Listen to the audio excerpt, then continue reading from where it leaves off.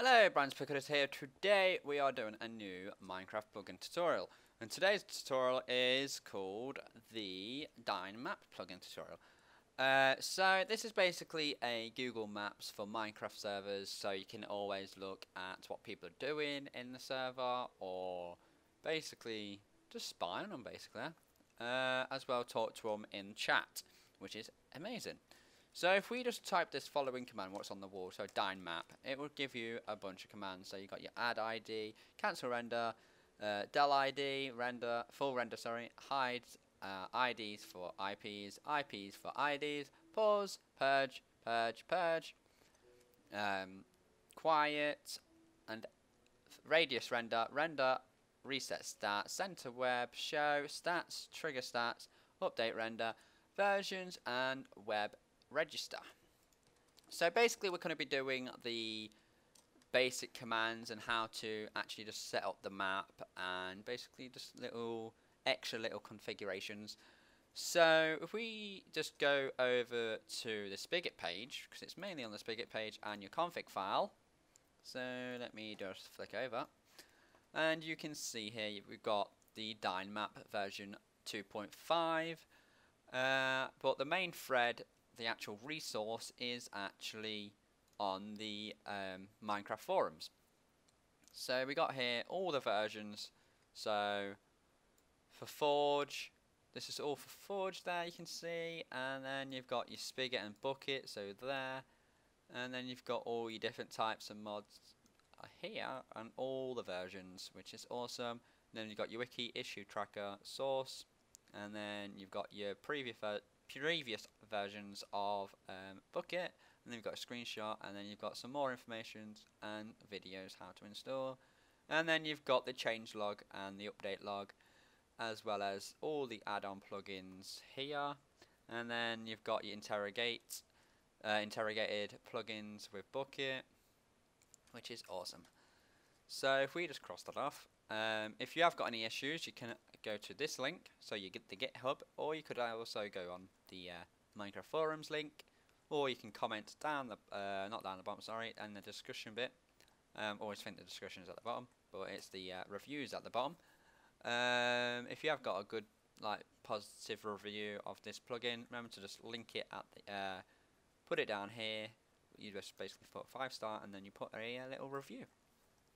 So, how to install, basically install the plugin and just put it in a plugin folder and just install it, and then just let everything generate, and here's the first time use, so let's just do that now. So when you've installed the plugin, you'll see that error there, but that's fine, that's my side error. But you see that the plugin will be, not, if you are using Nitro Panel, it won't be like around here, it should technically be here, but the folder is in lowercase, so it will be at the bottom on Nitrous Networks. So if we just open that, just get my drink because my throat's hurting a bit, and we can see here there's a bunch of stuff. So when I said that we're going to do a little extra tips as well. So with your HTMLs, I'm just going to do the one. With your HTMLs, you just download the folder, the file, sorry. So let's like that, and let's just show in folder, and we'll basically bring this over here and edit with Notepad.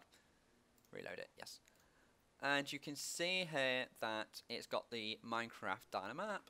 Yep, that's fine. So if we go here and we just type in the server IP, I just forgot to show this quickly.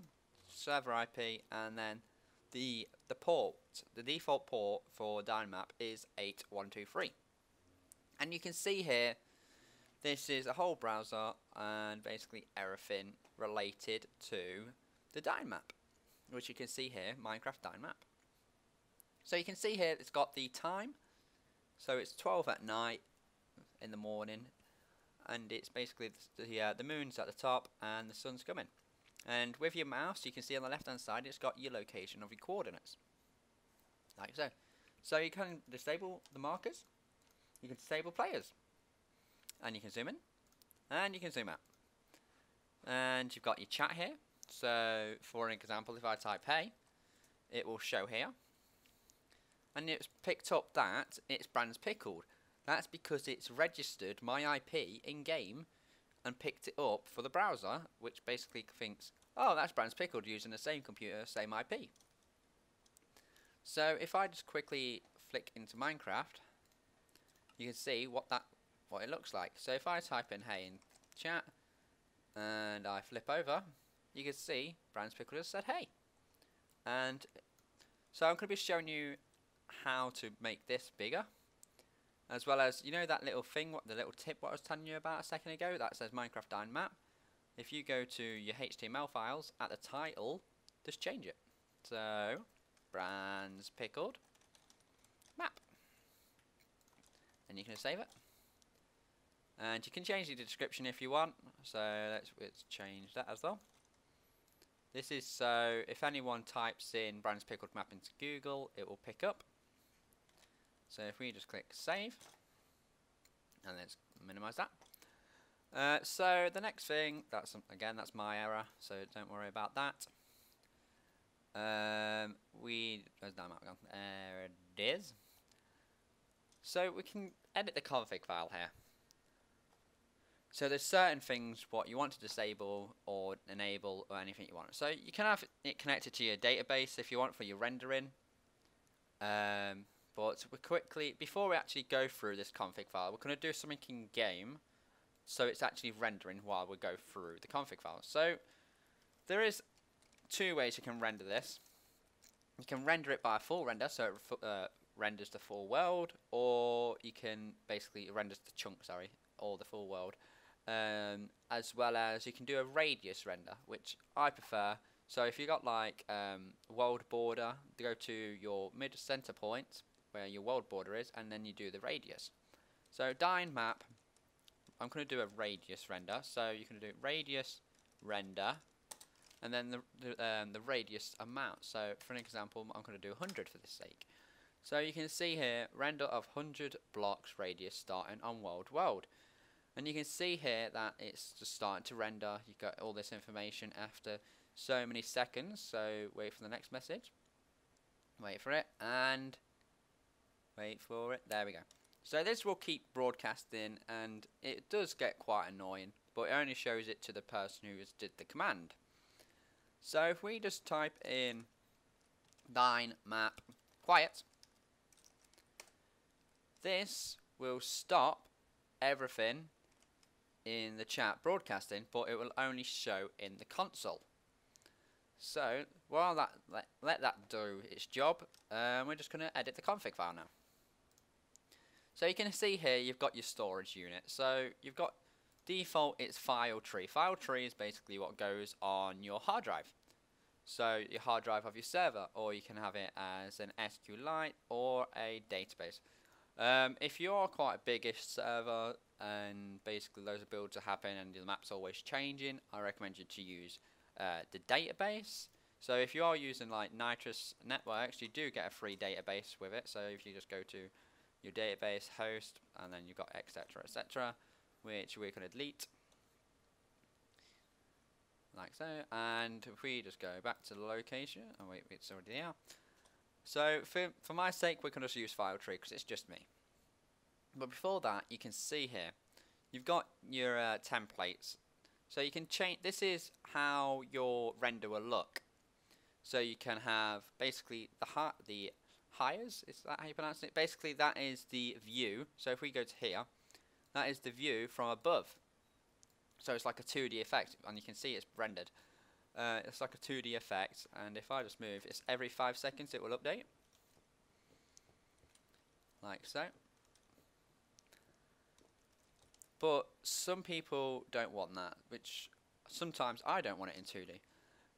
So if we basically go to, go to here, and you can see that you've got these. You've got your high res, low res, etc. But if we go to here, and you can see that you've got your HD maps. So if we just open that, and it will show you about the information. So the default is that. So basically you put whatever is in the middle. So if we just read this, so very low, it's basically classic, blah blah. So if we just go for highest is basically what's currently on now. So if we just change the following, let's change it to, don't know how to change it. Don't know what to change it to. We'll keep it there for now, but basically you just change it by changing it to high res, or whatever. So you can see here we've got the basic compartments.